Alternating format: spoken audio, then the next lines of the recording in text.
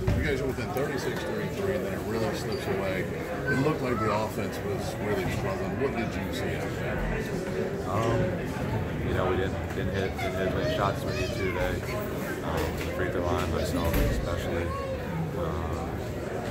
And it's tough. You know, nobody likes this feeling, but the sun's going to come tomorrow. We're going to be back at it for Wednesday. Joey, what's the difference, home and the road? You guys got blasted at Wisconsin. Today you played a little bit better in the second half, but talk about the road and at home. What's the big difference on the road? Why so tough? It's tough, you know. You're playing a lot of really good schools, a lot of really competitive schools, and you know, at home you're there night in, night out shooting. So maybe that plays into it, but you know, give Maryland a lot of credit. What do you think you guys need to do for the offensive I think we just need to stay confident when we work on, you know, day in, day out. We don't need to, force the issue and try and do things that we don't work on.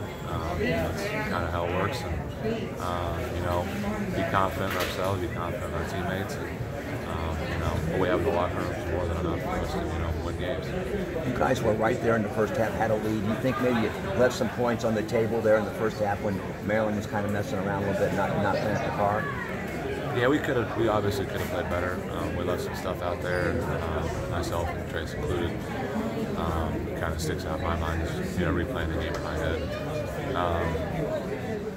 You know, stinks. But we're back at it. You know, gotta get ready for Wednesday. It's just just how important is making the rim work for you guys because of your size advantage, and how difficult is it to play through a day where you just start maybe getting the easy ones around the rim?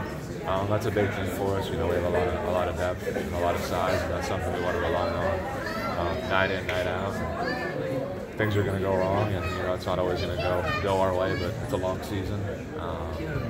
You know, we want to weather the storm, you know, as it comes, as it happens, and you know, no one's giving up or quitting.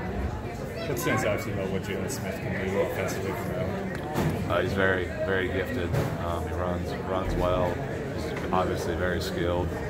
You know, he made those 2 threes in the first half against us. He was great from the free throw line.